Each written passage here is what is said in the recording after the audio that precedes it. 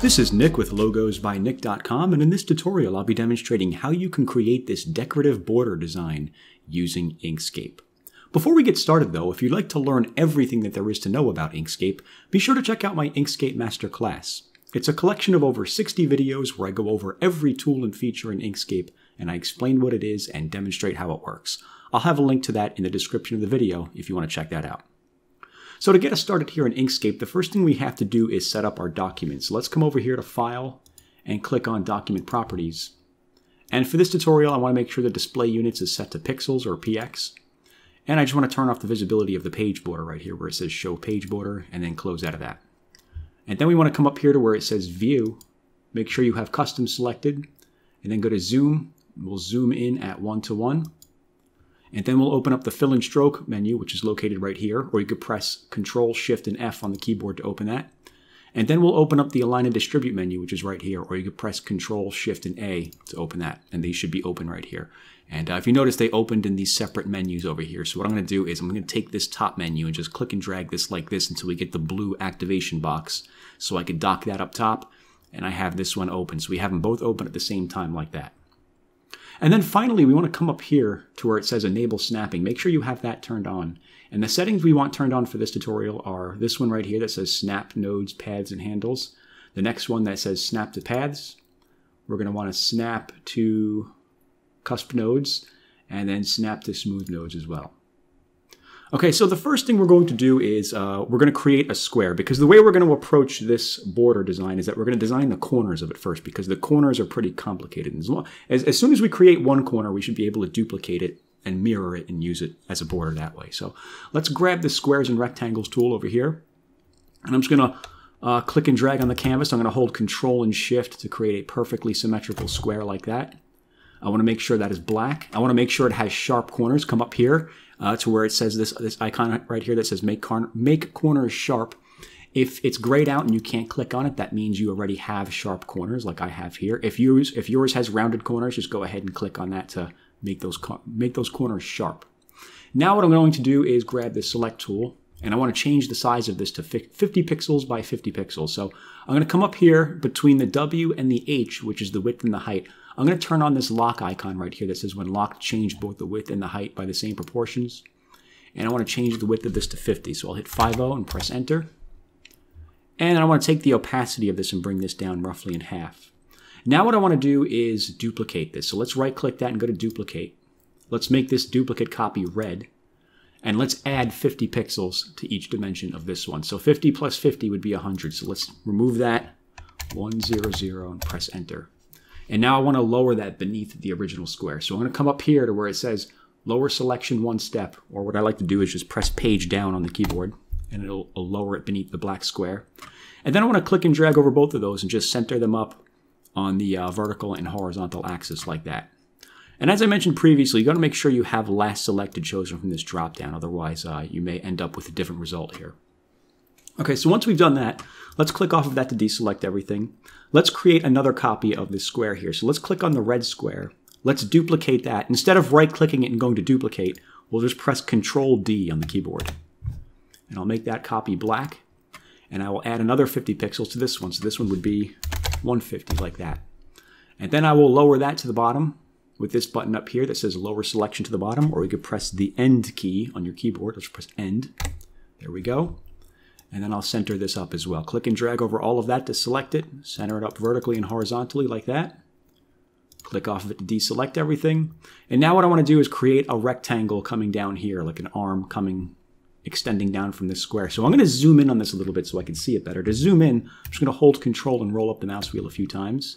To move the page around like this, just press down the mouse wheel and move the mouse. And let's grab the Rectangles and Squares tool. Let's snap to this top left corner. Click and drag, and then snap to this bottom corner over here like that. And then we'll convert that to a path by going to Path, Object to Path. And then let's take the Select tool. Let's take this bottom arrow right here and just bring this down like that. We want to bring that down. Let me zoom out. I'm going to press 1 on the keyboard to zoom back out to 100%.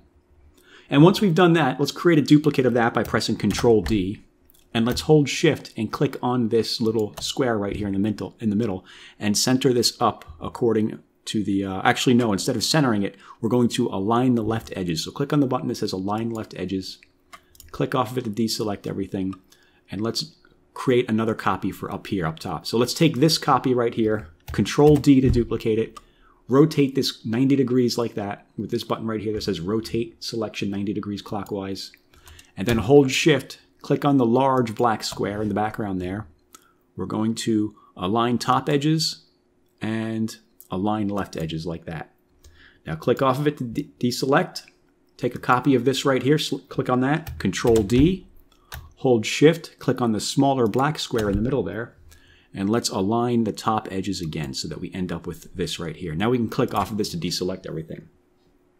So what I'm going to do next is I'm going to take this large black square right here. I'm going to duplicate that by pressing Control D. I want to make this one red.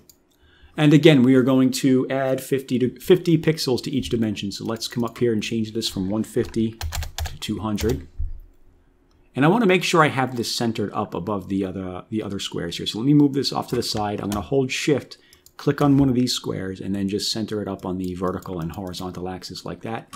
Click off of it to deselect everything. And now what you want to do is take this red square right here, duplicate it by pressing Control D, hold Shift, click on this rectangle right here, and go to Path, Difference.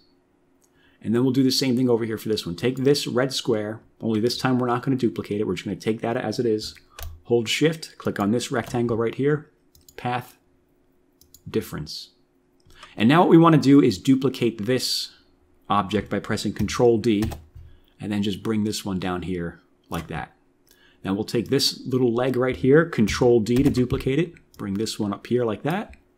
And now I want to make it so that these two, I want to clip off the two little tails that are extending beyond the border there. So to do that, let me zoom in. I'm going to hold Control, roll up the mouse wheel, grab the Edit Paths by Nodes tool, which is the second tool down from the top up here. Click and drag over these two nodes, and then hold Control and just click and drag them both straight up like that until they snap onto the edge of that rectangle. We'll do the same thing over here. Take this, click and drag over those two, hold Control, click and drag until it snaps over there like that. And now we can zoom back out. Let's go to the Select tool. Let's click and drag over everything so we have it all selected. And now we just want to deselect this black square and deselect this red square. So to do that, I'm going to hold Shift, click on that black square to deselect it, hold Shift again, click on this red square to deselect that. And now what we have selected, we just want to unify it. So to do that, go to Path, Union.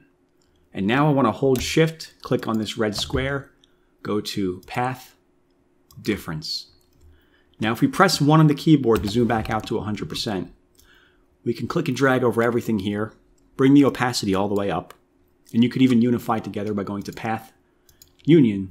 And now we have a corner to use of this decorative border. So let's go ahead and create an actual border around something using this. So I'm just going to scale this down a little bit. I'm going to hold Control and Shift and scale this down. I'm going to create like a little rectangle on the canvas here. So I'm going to grab the rectangle tool, click and drag to create a rectangle like this. Maybe I will make this a different color, like something like a light green. And I want to use this object right here as a border around this red rectangle. So let me grab the Select tool. Let me take this corner. Let me bring this over here. It's layered beneath the green rectangle. So I'm just going to come over here to where it says Raise Selection to the top. And I want to place this in the corner up here like that. Okay, now I want to duplicate this. Control D to duplicate it. Bring this down here. Let's flip this vertically like that. Put this over here like that. Snap that into this corner. And let's take both of those right there. Right click, duplicate. Now let's flip these horizontally and bring these over here like this. Okay, now in order to close these in, all we have to do now is let's click off of that to deselect everything. Let's grab the Edit Paths by Nodes tool. Let's click on this border right here. And I'm just going to take these nodes over here. I should probably zoom in on this so you can see it better. Click and drag over these nodes right here and then just bring them over to this object right here like that. We'll do the same thing over here. Take these nodes, bring them straight up like that. Hold Control so it locks it onto the vertical axis. You can either snap it on there like that, or you could just hold Control and bring them into so that it protrudes into the other one like that. And I prefer doing it that way because if you snap them like that, you'll notice if you zoom out, there's a little bit of a disconnect between the two. Probably difficult to see it on my screen, but I can see it pretty well. Okay, so let me fix that. bring that up further. And I'll do the same thing right here. I'll take this, bring this in over here, hold Control, bring that to that side, and then the same thing right here. Take that, bring that to that side like that. And there you go.